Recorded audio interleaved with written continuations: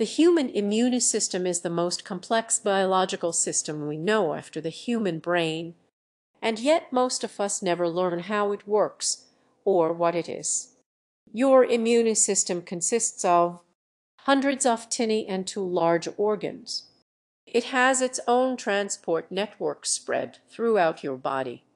Every day, it makes hundreds of billions of fresh cells organized like an army with soldiers, captains, intelligence officers, heavy weapons, and crazy suicide bombers. It's not some sort of abstract entity. Your immune system is you. Your biology protecting you from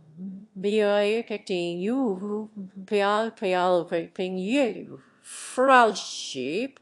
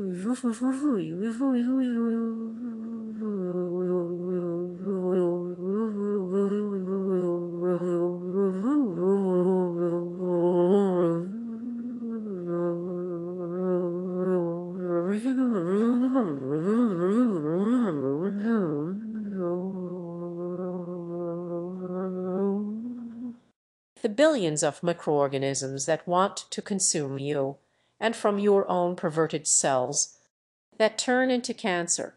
It's so manifold that it's impossible to cover in one video, so we'll make series looking at different aspects of it. Today, what happens when your body is invaded and your first lines of defenses are engaged in a fight for life and death. It's been a normal day when suddenly the world explodes and an asteroid rips the sky open. Countless alien life forms invade, ready to destroy cities and infrastructure and eat civilians. Or this is what your cells experience. You look at your bleeding thumb that you just cut on a dirty twig in the park. How annoying. But inside the wound, a horrible catastrophe has happened. There are dead cells and blood and dirt everywhere. Even worse, countless bacteria invade the warm caverns between your helpless cells to explore their new home, steal your resources, and poop everywhere. Immediately, the first stage of your defense kicks in.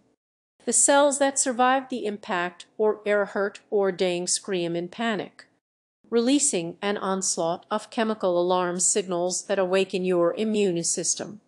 The first cells to show are macrophages. If an average cell were the size of a human, a macrophage would be the size of a black rhino. A stoic cell in principle, but you wouldn't want to annoy it. Bacteria do annoy them. Bacteria do annoy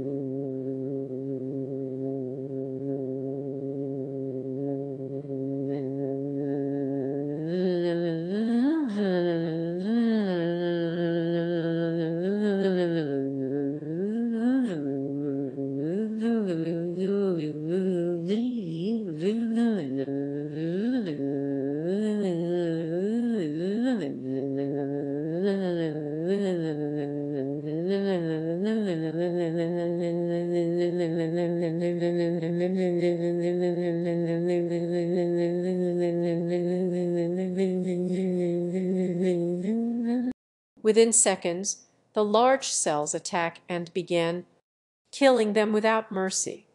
They stretch out parts like the arms of an octopus and grab the bacteria to swallow them whole and digest them alive. A macrophage can eat 100 bacteria before it's exhausted. But there are too many enemies, so the macrophages call for reinforcements. In your blood, hundreds of thousands of neutrophils pick up their signals and move to the battlefield. Neutrophils are intense suicide warriors that only live to kill. They are so enthusiastic about killing that they kill themselves a few days after birth. So they don't have time to accidentally destroy your body from the inside. As soon as neutrophils arrive, they begin vomiting deadly chemicals at bacteria or devour them. They abuse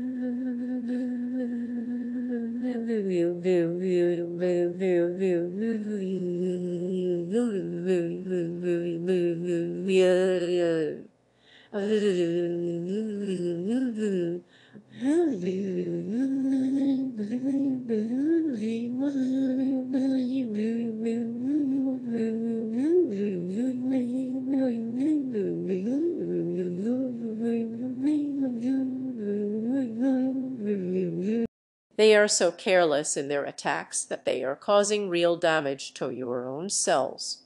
But collateral damage is not their concern now, or ever. Some neutrophils go so far to push their suicide button and explode, casting wide and toxic nets made from their own DNA filled with deadly chemicals that trap and kill bacteria. Sometimes they can continue fighting after that, even though they were sort of dead already. This is how much fun they have killing. While the battle rages, your blood vessels let fluid stream into the battlefield, like a dam opening up towards a valley. You notice this as inflammation. Your thumb swells up a little and gets red and warm. The fluid brings a silent killer into the battle zone.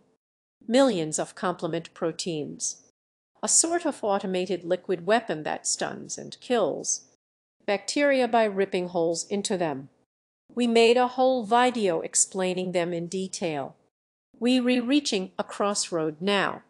If things go well, your first line of defense kills the invaders quickly. But sometimes the enemies are too strong and would overwhelm your defenses eventually, which means certain death for you, the human. This is the hour of the dendritic cell, your immune system's intelligence officer, while your soldiers were bashing in heads. It was collecting samples by ripping bacteria into tiny parts and covering itself in it, like a soldier decorating itself in the guts of a dead enemy. The cell leaves the battlefield and enters the superhighway of your immune system that connects all your tissues with your immune headquarters, your lymph nodes. The dendritic cell coming from the battlefield is looking for a helper cell, which is a sort of all-purpose commander cell within your immune army, but not any helper cell, only that happens to have just the right weapon for the bacteria that infected your wound. So it goes around and rubs itself, still covered in bacteria parts, against every helper cell it meets. Most cells are a bit disgusted and not interested. Cells are obviously and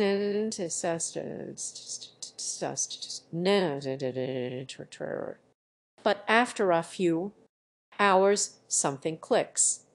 A helper cell recognizes the bacteria parts. This cell is the weapon that's needed right now. The dendritic cell is overjoyed and activates the helper cell. Okay, wait.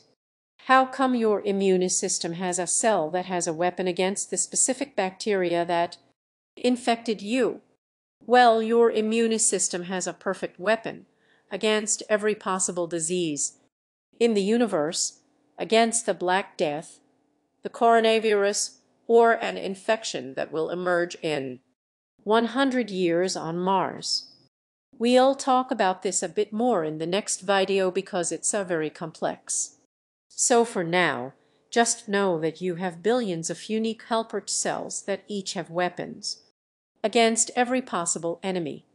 After the right cell is activated, your second line of defense awakes and rises like a teenager that needs to get up on a school day very slowly. You're heavy, or heavy,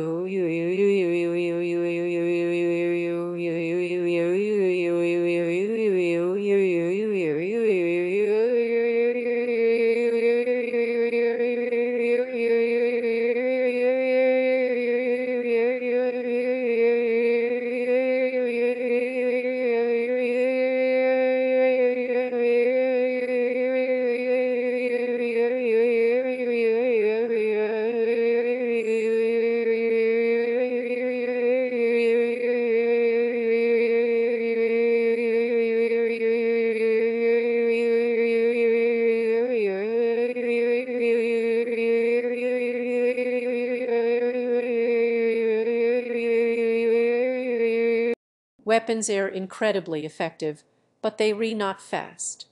The activated helper cell begins to clone itself over and over again. One becomes two, two become four, until there are thousands of them. Now they split into two groups. The first group quickly moves to help out your soldiers. At the battlefield, things are getting out of hand. A tired macrophage is ready to give up. After fighting for days, it just wants to go to sleep, like many of its buddies have done already. But now the helper cells arrive. One of them comes to the tired macrophage and whispers something using special chemical signals. In a heartbeat, the demoralized soldier feels fresh again. But there's something else. A hot, white angel The macrophage knows what it needs to do: kill. Invigorated, it throws itself against the enemies once again, all over the battlefield. This begins to happen. Meanwhile, the second group of helper cells was working on activating another line of defense: B cells, your antibody factories. Antibodies are protein superweapons that look like tiny crabs with two pincers to grab enemies, just like the helper cells. There are B cells in your body that are able to make just the right antibodies for every possible enemy, and the helper cell is looking for exactly these B cells. After a day or two, the right B cell is found and begins to clone itself. As soon as enough clones have been made, each B cell begins pumping out up to 2,000 antibodies per second. About a week after you injured yourself and bacteria invaded, your second line of defense finally arrives in full force. The tiny army begins to saturate the battlefield, pinching and stunning desperate bacteria. The antibodies clump them together and make them unable to move or fight, while your soldiers massacre the defenseless victims. The tide is turning fast. As the last enemies are cleaned up, your soldiers realize they are no longer needed and begin to kill themselves to save resources. But not all of them. A few helper cells remain and turn into memory cells. They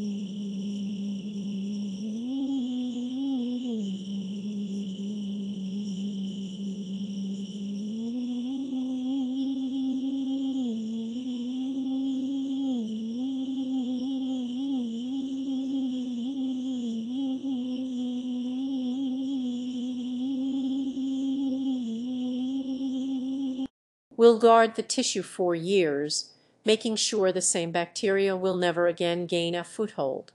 Here, similarly, a few B cells will stay alive and keep producing a low amount of antibodies, making you immune against this bacteria, maybe for the rest of your life. One day you wake up and notice that the wound has grown over and left nothing but a faint red mark. You were completely unaware of the drama your cells had to deal with. For you, the whole ordeal was a slight annoyance, while for millions of cells it was a desperate fight for life and death.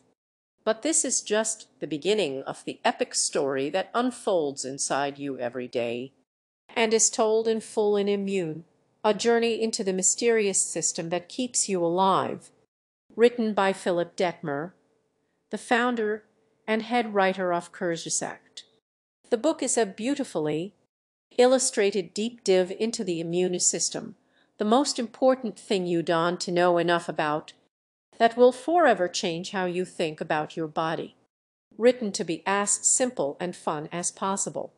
It's been an ongoing passion project for almost a decade because the immune system is just about the most amazing and fascinating topic there is. So go on a journey and get to know your own body. From mystery organs murder universities to the largest library in the universe. Explore how incredibly vast your immune system is and how it actually works, how it fights enemies, from cancer to HIV or just the flu. Learn how you can boost it and if that's actually a good idea. The book will be out in 6 weeks and it would mean the world to us and Philip if you could pre-order it. Pre-ordering is super important in the world of books and in contrast to games. We can guarantee that it's actually finished and there will be no day one patch. There's a link in the description. This is the end of a decade-long personal journey and we'd love to see what you think. Thank you for watching. Thank you for watching.